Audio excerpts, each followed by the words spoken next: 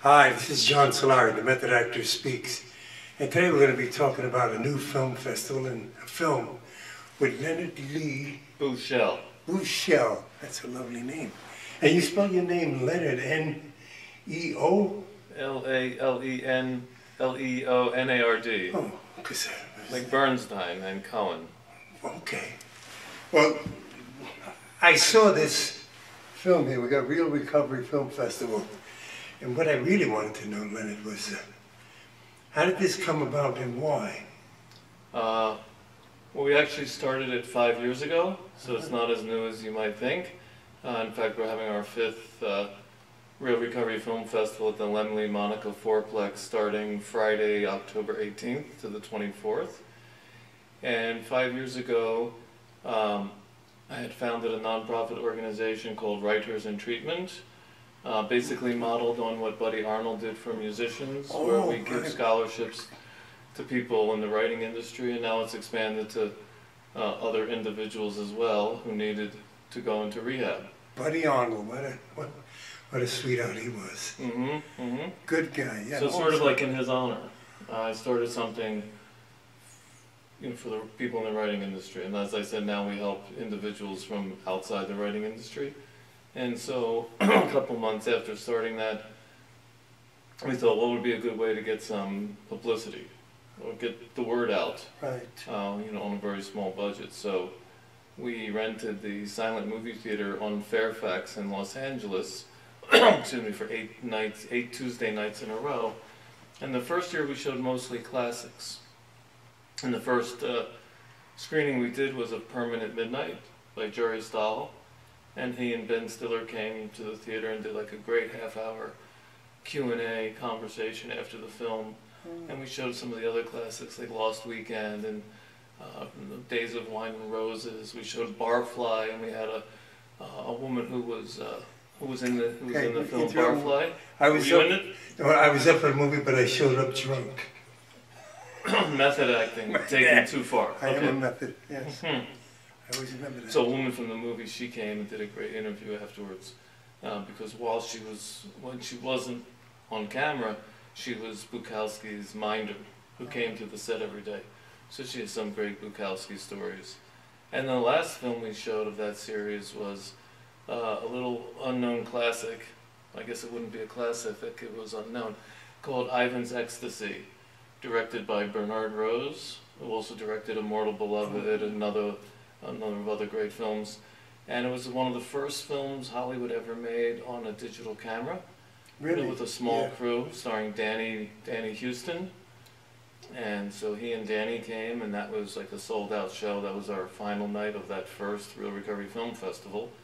And then we took it to a legitimate theater in Hollywood, and another legitimate theater, and now we've been at the Leonard Lee Monaco Fourplex for the last couple of years. So basically you're a writer too. Where did you get your start writing? Well, why did you become a writer? That's even better. You got a nice smile on that one. Well, I started to become a writer when I realized women responded to love letters really well. Yeah. So I started young in that regard. And I took classes at Naropa in Boulder, Colorado with Allen Ginsberg and Gregory Corso, and King Kesey showed up for a little while. So it was just sort of something I never did for a living, but I did as an expression. Interesting. And then it wound up being a profession? Well, it never wound up being. When I worked as a drug counselor for a number of years, I used to have to write reports on all my clients. That's a little different. Short stories. You didn't get to be that creative. Yeah, I didn't want to lay Did you ever use them later on? The reports? Yeah, I mean, the thoughts of them in anything about putting it into a screenplay or overlaying the cuckoo's nest. I wrote a treatment for a screenplay. I can figure out how long ago it was. I worked at a facility that was run by some strange, charismatic rabbi. And in the screenplay, I wrote that to completely offend everyone, he decided to allow a film crew to come in and film the goings-on at the rehab. And at the time, that was satire and irony. And then the next year, Celebrity Rehab was on the air. Really? So what I thought was unthinkable became very commercial and very successful. When you say that now, it's true. What we thought years ago, it's the norm today. Mm-hmm. It really is. And on this project, I mean, the festival, who are some of the other films with people that have been in recovery and things like that? Any actors, or it's just about that? You know, the regulations are that the filmmakers don't necessarily have to be in recovery or of that nature, but all the subject matter has to deal with addiction, alcoholism, other behavioral disorders, and some mental disorders. We had Joey Pants' movie last year, What Me Too, which was a great film about bipolarism. And so we've done some other things. We had a film from England about two guys who lived together who were abusive, but it was a great love story. But they were both like on the county rolls for being mentally unstable. So we get films from Copenhagen we've shown. We have a couple from England, Canada. So we get submissions from all over the world now. Do you have a website? The website is realrecoveryfilmfestival.org, and real is spelled R-E-E-L. So it's realrecoveryfilmfestival.org. And there you'll see information about the film festivals that we're doing. We just got done doing one in New York for a week at the Quad Cinema in the Village. We had one the week before at the University of North Texas near Denton, north of Dallas. We started this particular fall season with a weekend festival in Las Vegas at the UNLV. And after this week we do in Santa Monica, we have a 3-day film festival in Delray Beach, Florida. And then we take a little break for the holidays, and then start next April with a film festival in San Francisco. That'll be at the Delancey Street facility. We have a beautiful 160-seat theater at Delancey Street, and then we move up the coast, or up the 5 to Sacramento, and we'll do a film festival in Sacramento, and then one in Nashville. The Delancey Street, is that the Settlement House? It is the Settlement House. It's been called that since the early 1900s. I didn't know it was called Settlement House. Yes, yeah. As soon as you Guys said Delancey down. Street, Yeah. it's That's known for their moving company. Well, and now they yeah. have a fabulous gourmet But restaurant right on the Embarcadero Yeah. in San Francisco. It's terrific. But I mean, in New York, it was called the Settlement House, the Delancey Street. Yeah. A lot of old Synanon people, I think, Well, yeah. have gone on to found some significant facilities. I was born in New York, and when you were talking about Joe Pance's movie, I feel, people my age always want to do mine, because I was watching, this is a true story too, I was watching Cuckoo's Nest the other day, and when they were interviewing him, Jack Nicholson, and I've seen this movie 1,000 times, and I was sitting there and I'm saying, that's the exact same interview they were doing for me. When I was about 14, I was sent to a mental hospital because I used to love to fight. And in those days, in the 50s, they could keep you for life. And what they did, they were experimenting. Half of us was getting medication, and the other half wasn't. And I was one of the lucky ones, because I saw guys getting lobotomies. Right. Shock treatment. So you were lucky because you weren't getting the medication? I was lucky, yeah, because I really was. I used to fight a lot. If you didn't, my hands were always up fighting, and so they wanted to find out why. But I never felt that I was crazy. You know what I'm saying? This was in the 50s when they were experimenting. Defensive. Yeah, right. I mean, I grew up in the South Bronx, Fort Apache, and I remember I told Danny Aiello, I didn't know it was a bad neighborhood until I saw the movie. And where do you come from, Leonard? Philadelphia. I want to say, Suburb of New York. If there's one thing every time I think about you, and I wish your dog was alive. So Thank you. It was really always on your lap, or someone's lap. It was such a lovely, lovely dog. He was the mascot of the film festival too. Yeah, okay, but you, do you have? He'd run up on stage at Q. Yeah, really? And make a little presentation. Oh, Yeah. That's great. Thank you. Yeah, because every time I think of you, We had a lovely funeral last year for him. Really? Yeah, out here in Calabasas. Wow. And we'll be having an unveiling in December. Oh. If anybody out there who's a fan of Goliath, you're more than welcome to come. I'll give you the information privately later. Probably, yeah, and you could also get them on Facebook too. Facebook too, Leonard Lee Because Cisco's on Buschel. Facebook and Mhm. YouTube, and it's really great. What other things are you up to that you want to talk about? Well, we also do a yearly event at the Skirball Cultural Center called the Experience, Strength, and Hope Awards, Oh, really? where every year we have an event there that honors a high-profile celebrity who's written a memoir about their addiction and their journey to recovery. So a few years ago we gave an award to Lou Gossett Jr., Right. who'd written about his path, and then the following year we presented an award to Buzz Aldrin, who wrote very candidly about his depression and his alcoholism. Right. And last year we gave, it was actually Robert Downey Jr. presented an award to John Taylor, who was the co-founder of Duran Duran, who also came out with a great memoir last year about his career and his childhood and his ending up in a facility and coming around and, you know, carrying the torch and being a great role model for lots of people. And this year, on February 13th, it's a Thursday, we're presenting the award to Carrie White. Well, Yeah, I read that, yeah. Carrie White has a great book out there called Uppercut. I was going to say she does. Yeah. Yeah. We're friends on Facebook. Mm-hmm.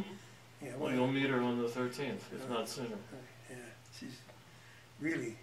So go on. Well, I know what I was going to ask you. Yeah. If you may. What?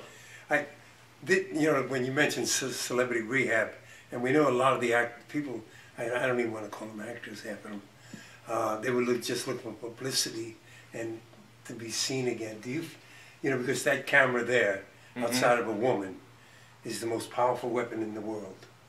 Okay. You know, and we do get a lot of people that want to use what you're doing for publicity, or can you see through the phoniness or the honesty? That's Well, at the event that we do at the Skirball, which is a pretty high-profile event, I don't allow cameras. I don't allow anybody to tape it. great. So it becomes like a big sort of 12-step meeting in essence. And even last year with Downey Jr. presenting an award to John Taylor, CNN was calling and saying, can we have a film crew there? We'll cover it, we'll cover it. And I said, you can cover it, but you can't film it.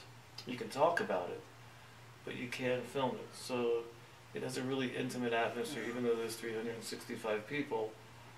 It's like just between us. Right. And when does this happen?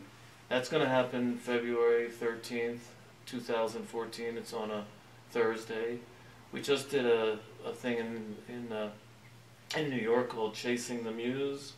Stone Cold Sober, where we have high-profile writers talk about how their creative juices had to get flowing again after they got stopped. And so we had Susan Cheever, John Cheever's daughter, who's written a number of great books, including a great biography of Bill Wilson. Really? Yeah. Bill Wilson. Yeah, called Bill W. William Moyers also wrote a couple great books called Broken and My Phone is Ringing at an Inopportune Time. I think that was his follow-up book. That's what's great about this show. It's, you know, It's whatever impromptu. happens. I was Should going to I ask find you. out who it is? It's right. You can if you But want. we also had David Carr there, great New And York Times journalist. and Oh, okay. Lawrence Block and Malachi McCourt. And so that was also a very, only the people in the room got to appreciate these incredible writers talking about, you know, their creativity, their recovery, a little bit about anonymity. And I liked what Malachi McCourt said about anonymity, and I won't try and do his Irish accent. He says, my anonymity is mine to do with as I please. That's true. And Susan Cheever said, in this day and age, we might not, you know, we can't afford to be secret anymore. That's true. Just a little change in the paradigm. But I mean, I was thinking as a writer now, to be a writer years ago, you had to be a drunk. You know, I mean, Well, Susan Cheever is actually writing a book now that disproves that myth. There are a few high-profile Hemingways and whatnot, but essentially, like all the writers, all the great American writers in the 1900s, like Whitman and other people whose names I can't remember, were not at all. Yeah. There were a few high-profile, and maybe it helps a little, but I think what you write drunk never sounds good in the morning when you read it. So, no. Well, nothing does. I mean, it's that who? I've been charged with what crime? What? Judge? Where? How did I get here? That's so true. I mean, we laugh about it, but it was made. I guess that myth and all that about the booze, because it was so popular, and booze was romantic in those days. You know what I'm saying? It was cigarettes and booze. Yes, you know, that's what you were brought up on. Coffee, cigarettes, and booze, and women. You know, and that was life. And gambling if you were from Philly. Well, New York too, but you know, it's funny today. I get up when I used to go to bed in my youth. You know, I wake up like 6 o'clock in the morning now.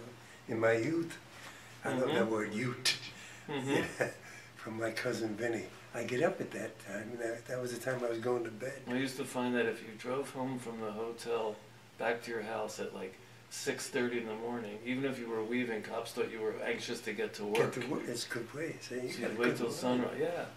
Good thinking. That really is. It was very manageable if you managed it like an addict.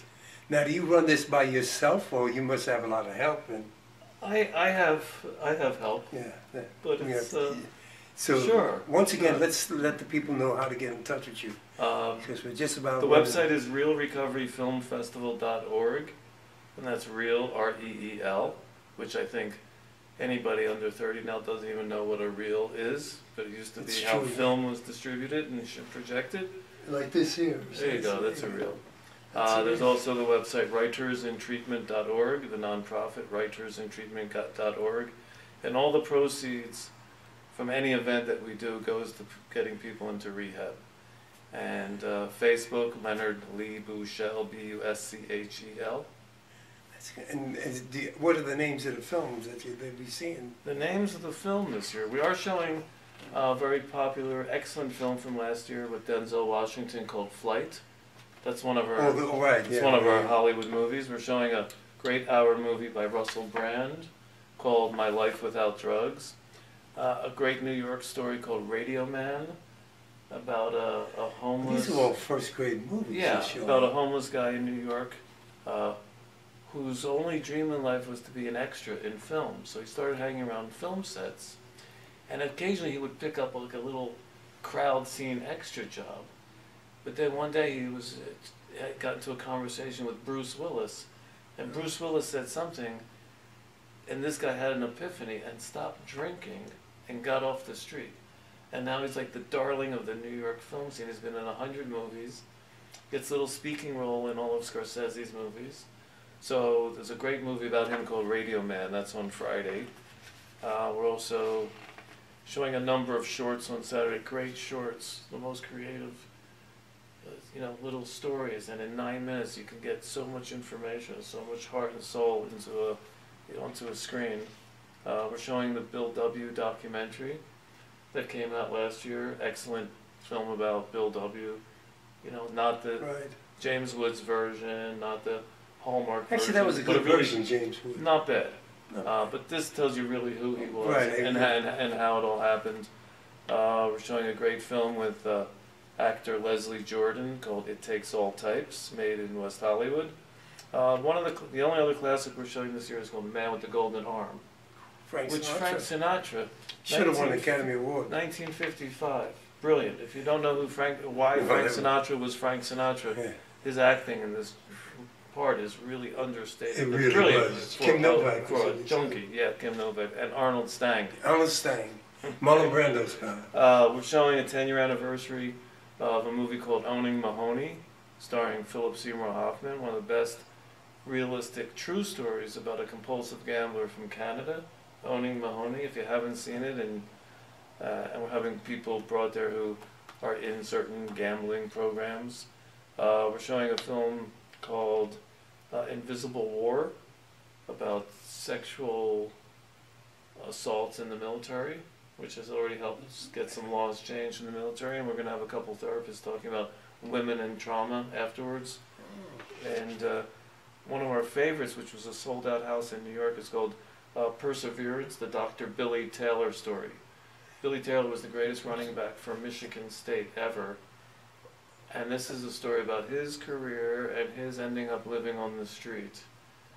And now he runs some facilities in Detroit called Get Back Up, because that was his motto as a football player, get back up. And as a recovering cat, it's get back up. And he'll be there. He's coming in from Detroit. Great. And the director will be there. That's Wednesday night. A little side thing we do is a comedy night. It's called Rich Scheidner's Comedy Explosion. That's Wednesday night at the Lemley on 2nd Street. We have a Oh, for a minute, I thought that was my cousin Camille Solari. She's a comedian. We're also showing the classic Drunk in Public. If you've never seen it, that's playing on Thursday. Too bad Fred Foster Brooke wasn't alive. Yes, He yes. was a great drunk on Dean Martin show. I remember. You can't do that today. I mean, on television. Well, not knowingly. Perfection, great movie about also homemade. Not a homemade movie, a locally made movie by a great director, actress named Christina Beck. Christina Beck. A great movie called Perfection. And then we closed the festivals with a terrific movie out of San Francisco called May I Be Frank.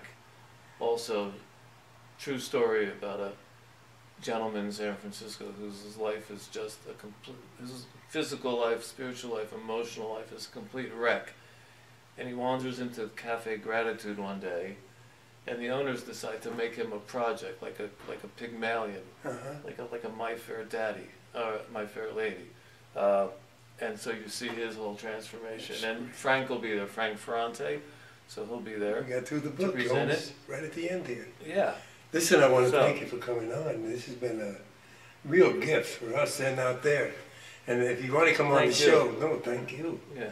You can get in touch with me at themethodactorspeaks at Gmail or 818-773-0991.